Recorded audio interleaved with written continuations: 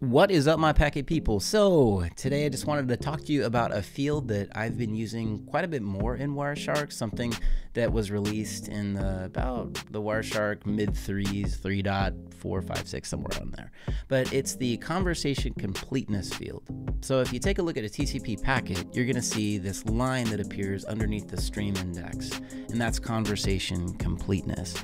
So I'm going to break down this field and show you how we come up with this number that's over there on the right, and also how it can be useful when I'm troubleshooting. So let's get into it. Okay, so if you want to follow along with me, you can go and download this PCAP, and I've included it in the description down below. So conversation completeness. Really, what does this mean? How is it useful? Well, if we come in, it's always best to show you. If you come into this PCAP, go ahead and go down to packet number 128, and I'm going to right click that. I'm going to come to conversation filter TCP. All right, and that'll filter on the same conversation that you see here. You know that you got the right thing, the right conversation, if you have 13 packets. All right, so go ahead and do that. And if you take a look at packet number 1, I'm just taking a look at that SYN. And if I come over here to my TCP stuff, I come down here to conversation completeness, complete with data 31. All right, so what on earth does that mean? Well, basically, this shows me, Wireshark is telling me, so the TCP conversation that this packet is a part of has a beginning. So we saw the full handshake. We saw data exchanged. So data either went from client to server or server to client. And then we saw the connection torn down. So we saw all three aspects of a TCP conversation: the initial establishment, the data exchanged, and then the connection teardown. So that's why this one is considered complete. Now, it would show us incomplete if we were missing one of those components. So for example, what if we missed the handshake and we just saw the data exchange and then the teardown? Or what if we missed the teardown? Well, then we would see the connection established and some data exchanged. Also, you can have connections that have data or some that don't. What if I see a handshake, no data, and then the connection's just torn down? So that would be with no data, and that would tell me that. I might even have a few examples of that here on this PCAP.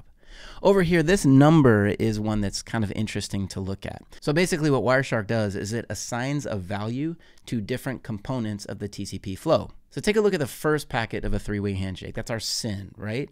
So a SYN packet has a value of 1. A SYN-ACK has a value of 2. So if I just saw a SYN and SYN-ACK, Wireshark would add those two values together, and this would be a conversation completeness.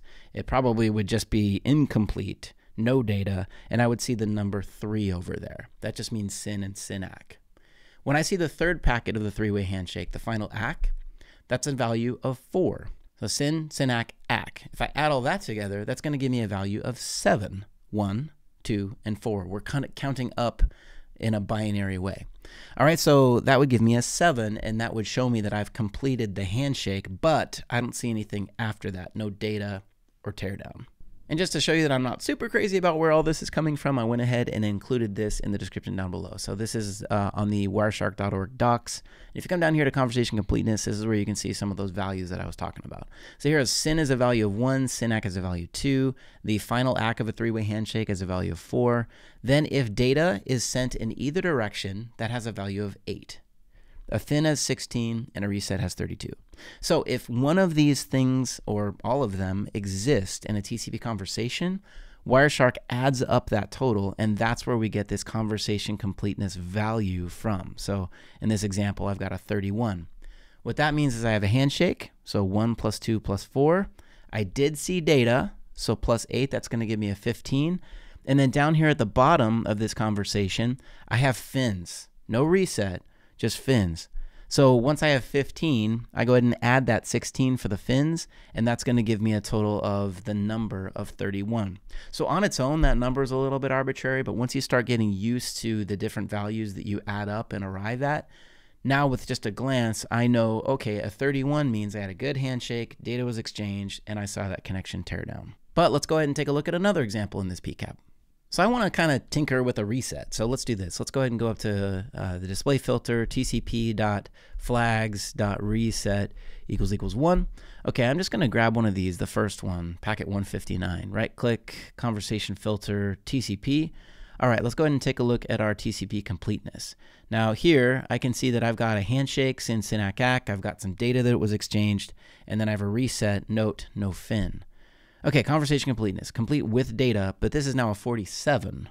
All right, so that shows me I can do a little bit different math here. So I've got my sin act, that's 7. 1 plus 2 plus 4 equals 7. I did see data, so I'm back at 15. But now I'm going to go ahead and add 32 for a reset. That now gives me 47. So for me, I'm starting to get used to looking at that TCP completeness value. And I know basically anything that's north of 32 has a reset. And that's because if you add everything else up, 7 plus 8, 15, plus 16 equals 31. Okay, that's going to be all the other flags. But if you ever see anything north of 32, that means you're working with a reset there. There was a reset involved in the connection teardown.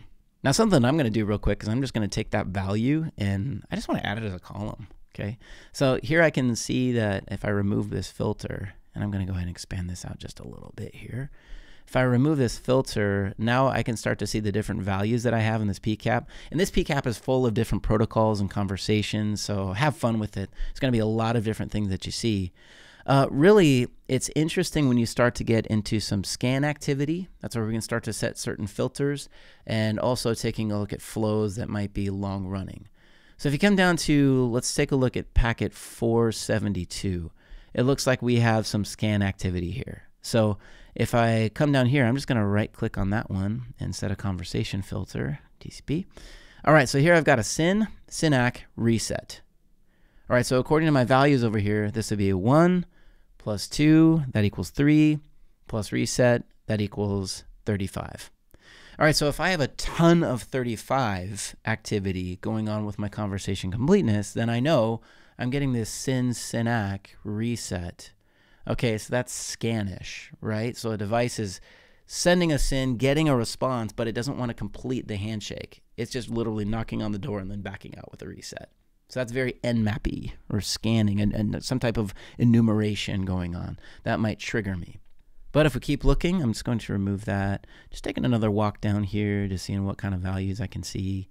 I got 31, a lot of 37s, a 47, ooh, complete no data. Okay, so just so everybody can join me on this one, I'm on packet 1202.